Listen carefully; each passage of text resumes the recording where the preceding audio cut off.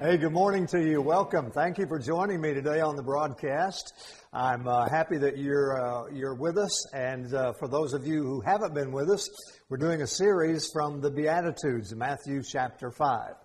So, our house is about 100 yards, basically, from our mailbox. We live back off the street. And a few days ago, I was out checking the mail and walking back down our driveway, and I noticed one of the letters said, congratulations to you, Michael Hailey, for being congratulations to you, Michael Hailey. We have a special reward for being a member in good standing. And of course, there was no return address on it that you could identify, so I figured it was junk mail, and when I opened it up, it was. However, as I walked back to the house, I couldn't get away from that phrase, a member in good standing. Everyone likes to be a member in good standing, don't they? Today we're coming to the Beatitude. It's the fourth one in our series, and found in Matthew chapter 5. In verse 6, Jesus said this, "Blessed are those who hunger and thirst for righteousness, for they shall be filled." Now get this.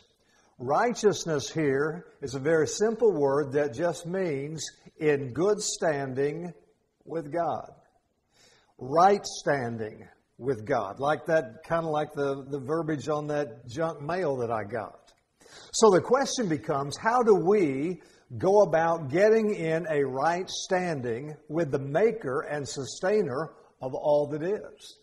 And by the way, don't forget that when Jesus made this statement, He was living under the old covenant, under the law, to people who were living in pre-cross days. So for us to understand what He said correctly, we have to interpret it in light of grace and the new covenant on this side of the cross, right? Because that's where we are today. That's where we're living, under grace. All right, to understand righteousness and a right standing with God, several things, we have to understand several things. And the first one is this. We have to understand the salvation issue. Everyone talks about salvation, but I fear many miss the true meaning of it. Now, through the centuries, God made a number of covenants with mankind, but surely the most significant covenant is what we call salvation. However, in my opinion, it also is the most misunderstood of the covenants, and let me show you why. Here's one of the greatest words you will not find in the New Testament, though it is a Greek word that was prevalent in Jesus' day. The word is syntheke. Now, this is really good. Watch this. During the days of the writing of the Gospels and the Epistles, it was common. This word was a common word used to describe a covenant among the people. In fact, it means a mutual agreement between two people and two parties. For instance, let's say two people start a business, and one agrees to front the money and the other agrees to develop the product. They would enter into a covenant which would bind each party to fulfill their end of the deal. Like in Deuteronomy 28, where God instructs Israel that if they do what He wants at all times, in other words, if they keep His rules and commands, then He will give them what they want, which was big-time blessings. That was a syntheke, the old covenant. Of course, as with all covenants, if one party failed to keep their end of the agreement, the covenant was broken and the deal was off. Now, naturally, God always kept His part of the arrangement. But the people, well, that was a different story, right? Because the people in the Old Testament failed a lot, which led to fear and shame and consequences that often included what they believed to be God's judgment and punishment. Now, fast forward to the days after Jesus died and the new covenant came to pass. All of a sudden, something wonderfully unique transpires, because this new covenant was not called syntheke, but instead a new word was coined, diatheke or diatheke. And diatheke means not an agreement between two, now watch this, but it is an agreement of one. In other words, the new covenant was not established as a mutual agreement with two parties involved, God and us. No. The new covenant, the salvation covenant, involves one party, and that party is God. God made up the arrangement, God established the rules, and God set the parameters all by Himself. And those parameters were basically this. God gives us everything through His Son Christ. Everything will be fulfilled in our lives through Jesus, and it won't cost us one thing, yet we will receive all of the benefits. Now, how about that? Isn't that just about the best thing ever? No pressure, no obligation, no soon-thaky, just a covenant given to us by God. Listen, our relationship with God will never depend on us, on what we do and don't do. It will always depend on Him, the one who is faithful and the one who is true. Therefore, we need to get rid of this mindset that says the gospel of salvation is, okay, bud, keep your end of the bargain and God will keep His. We need to get rid of this kind of, Father, I will do this great thing if you'll do that great thing for me. And we need to stop working so hard at trying to develop this perfect relationship with Him. Because as far as He is concerned, we already have a perfect relationship with Him. Just relax, believe, trust, rest in the fact that the covenant maker is forever the covenant keeper. So, we must understand the salvation issue to understand being in a right standing with God, but we also need to understand the sin issue. Because how in the world can we be in a right standing with God yet still have issues with sin, correct? And therein lies the problem. You see, the church most of us are familiar with or grew up with seems to have an unhealthy obsession with sin, in my opinion. Listen, we are taught to be on guard because sin will come knocking when we least expect it, right? So we spend our lives watching out for sin, resisting sin, running from sin, confessing sin, and hopefully someday overcoming sin. In other words, it's all about sin. And with such an inordinate amount of attention on sin, is it any wonder that most church folks don't really feel righteous, don't really feel pure and holy? Listen to these words from Peter in 1 Peter chapter 3. He says, "For Christ also suffered once for all, the righteous for the unrighteous, that He might bring us to God." Now here's the deal. In God's eyes, sin is no longer an issue. In the Old Testament, it was. Everything was behavior-based and behavior-oriented. Obey the law and you were safe. Break the law and you were in trouble. And even some cases, put to death. But when Jesus went to the cross, He fulfilled the law, and when He did that, the sin issue was put to rest. Because Peter says in these verses, Jesus died once and for all to bring us to God, something the law was never able to accomplish. Now look at that verse again. For Christ also suffered once for all. He died one time. That means He is the final sacrifice. There will never be another because there doesn't need to be another, right? And He died for all. That includes you, and that includes me. And then look what happens as a result of that. Paul says this in Romans, "For the sin of this one man, Adam, caused death to rule over many. But even greater is God's wonderful grace and His gift of righteousness. For all who receive it will live in triumph over sin." Now get that. Will live in triumph over sin and death through this one man, Jesus Christ. Now watch this.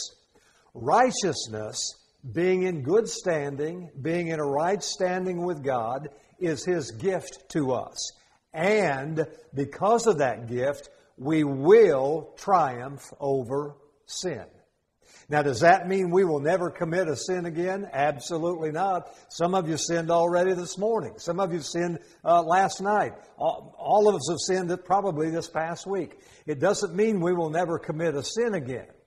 It does mean, however, that sin cannot cause us to be ungraced or to become unrighteous or to take us out of right standing with God. When Adam sinned in the Garden of Eden, he wrongly assumed God would be angry, and so he hid from God. But instead, God came looking for him, didn't he? So that he could take his regular evening walk with Adam. No condemnation for his disobedience, just grace for him and a fresh start. When Elisha was depressed and afraid, when he was angry and prayed to die, God sent an angel to feed him so that he might regain his strength. Now get this, no shame or blame for his failure. How about Peter? After Peter denied the Lord, Jesus, after he was resurrected, made sure to mention Peter by name. He even told the women at the tomb to make sure that Peter knew he was alive. No reference to Peter's denial and sin. It was a non-issue. Listen, what I'm saying is these people were giants in the Bible. Giants who made horrible and sinful choices. But in each instance, the love of God swallowed up their sins and their foolishness in one great gush of grace. So hey, what have you done that causes you to think God may be disappointed or perturbed or done with you? What is it? Whatever it is, you need to set it aside because that's what God has done. As absurd as it sounds, He has once and for all taken care of your sin issue. All right, to get a handle on righteousness, we must understand the salvation issue, the sin issue, and lastly, according to this beatitude, the hunger issue. Because Jesus said, "Blessed are those who hunger and thirst after righteousness." Now, let me ask you a question. How many of you have ever been really thirsty or really hungry? I have. You have too, right? Could that be what Jesus means here? Perhaps, I suppose. Or think about this. In sub-Saharan Africa, about 25% of the population goes without adequate food and water. Many literally starve to death every day. Let's say that I put that question to them. Hey, have you ever been hungry? Have you ever been thirsty? Do you think when they raise their hands in affirmation that it might mean something a little different than when we here in this country raise ours? So from culture to culture, there can easily be confusion and a disconnect about physical hunger and thirst. But watch this. There is also confusion and a disconnect about spiritual hunger and thirst. I watched a music video of a church service recently, I got to listening to the lyrics of a couple of songs. Those songs were all about, I am hungry for God. More of you, Jesus, more of you. Fill me, Holy Spirit. I am thirsty. Send a revival. God, we need you to come. We need you to come down. God, we need you. Now, let me ask you another question. Have you ever sang songs with any of those kinds of lyrics? Or been taught to pray those things? Yeah, me too.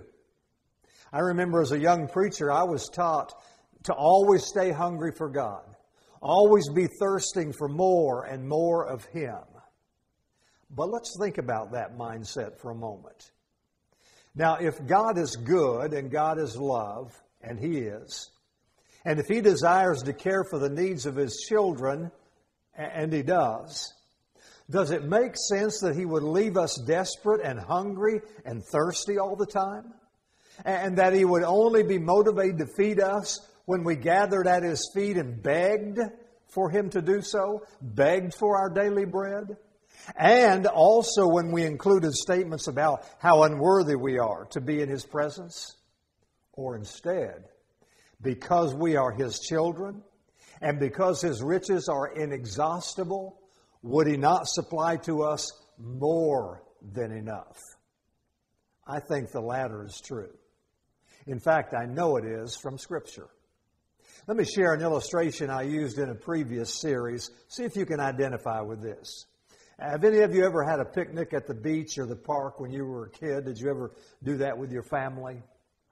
Suppose you're having a picnic and you're a kid and with your family and you're out at the beach and you've got a full spread. I mean, everything you love to eat is on this big table that the adults have set for you. Your favorite meat, all the salads, potatoes and veggies and desserts, lots of desserts. And you got a crazy uncle sitting down at the end of the table. He's carving a big ham. Now, when it's time to eat, what happens? Well, everyone just starts filling their plate, right? I had a great family because they always let the kids go first. I went to a friend's picnic one time, and the adults got to go first. I like my family better. But anyway, everyone starts filling their plate. And you load that sucker up, don't you, with everything you like, especially that dessert. Yes? And guess what? You can eat anything you want. And you can eat as much as you want, right? The reason why is because this is your family. Your mom, your dad, your aunt, your uncle, your cousins. But suppose that while you're eating, a homeless man walks up. And he just stands there, quietly, won't even look up, kind of a thing. Finally, he does look up and speaks and says, "You know, folks, I'm sure hungry, and I'll be glad to clean up after all you folks if I might just have a plate." Now, first of all, he's basically begging. Secondly, he's asking to be your servant, to serve you. But as a little kid, you would be thinking, what's the problem here? We have tons of food. Why doesn't he just sit down and dig in? So your crazy uncle down at the end of the table jumps up and says, "Why, sure you can, partner. Sit right here. Let me fill that plate up for you. Glad to have you." Now, here's the deal with that illustration. That homeless man sees himself as unworthy, as a beggar or a servant, not as a son or a family member. Would you agree? That's why he came basically begging. He sees himself as less than you and your family. Because watch, your behavior will always reveal who you believe yourself to be in your heart. Now think about that.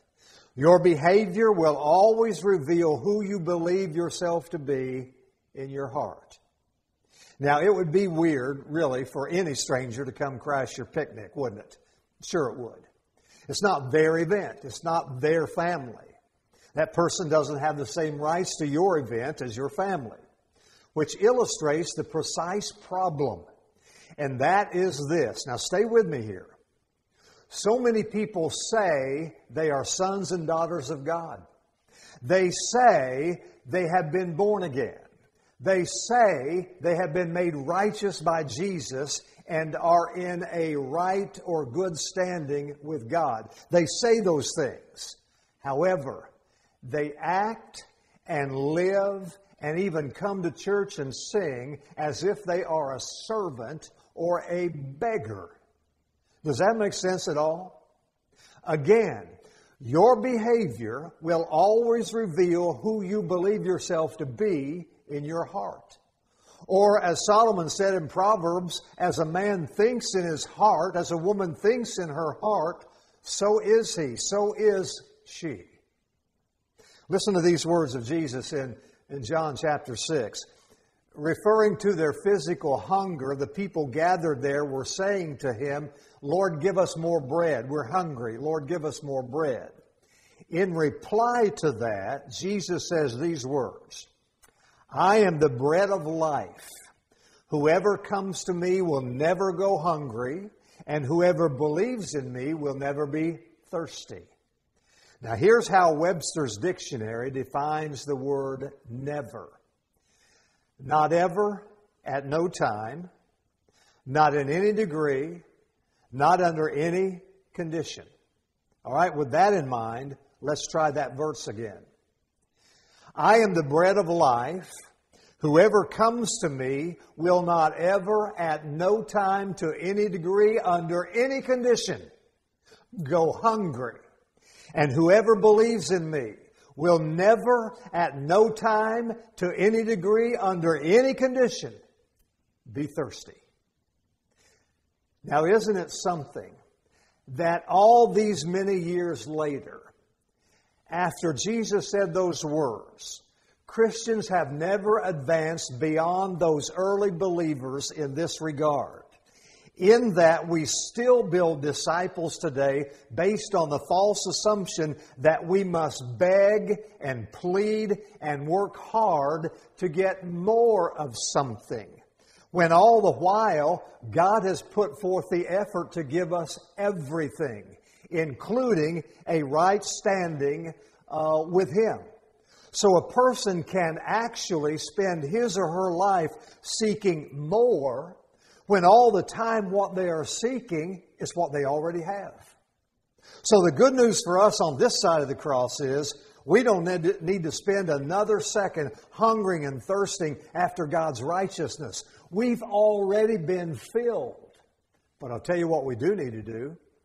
What we do need to be hungry and thirsty for, and that is the wisdom and the insight to understand what it truly means that we are now righteous.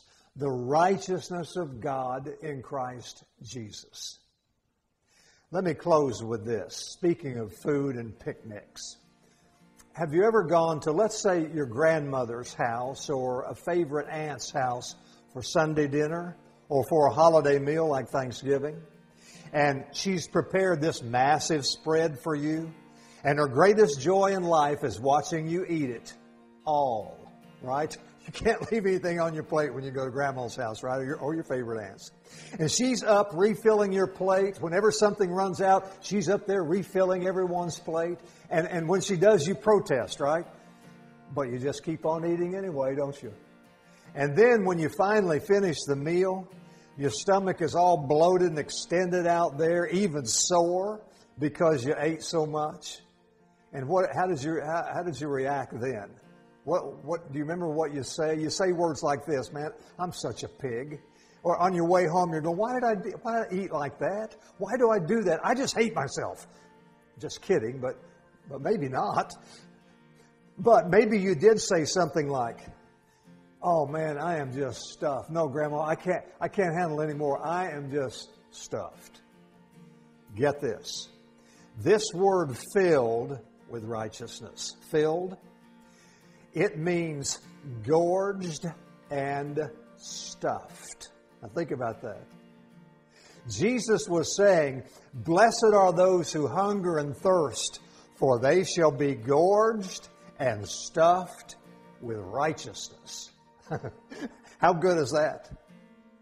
Great, isn't it? Let's just thank Him for it right now. Could we?